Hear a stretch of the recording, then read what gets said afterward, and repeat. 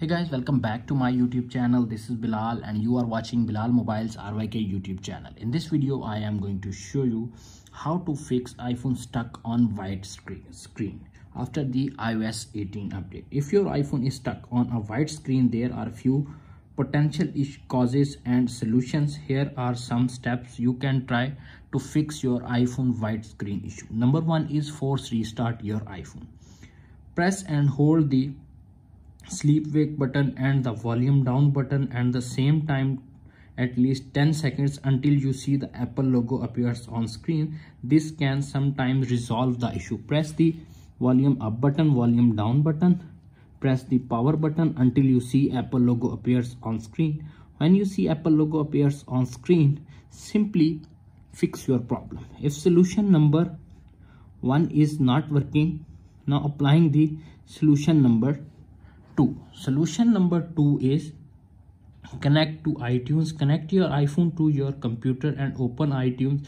If iTunes recognizes your own iPhone, you may be able to restore it to a previous backup and fix your problem. If solution number 2 is not working, now applying this solution number 3. Solution number 3 is DFU restore. If the above steps don't work, you may need to perform a DFU device firmware update. Restore. To do this, connect your iPhone to computer, open iTunes and press and hold the sleep wake button for 3 seconds, then press and hold the volume down button. While still holding the sleep wake button, release the sleep wake button but keeps holding the volume down button for 10 seconds and download the file and fix your problem. If solution number 2 is not working, 3 is not working, applying the solution number 4. Solution number 4 is check for physical damage. If your iPhone has been exposed to water or physical stress, it may be causing the white screen issue. This is cause you may need to have it repaired or replaced.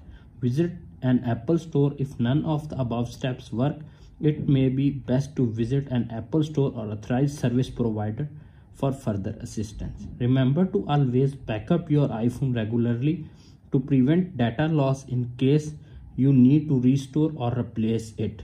I hope this helps. Let me know if you have any other question. If video is helpful for you, please don't forget to share and subscribe my YouTube channel. Thanks for watching.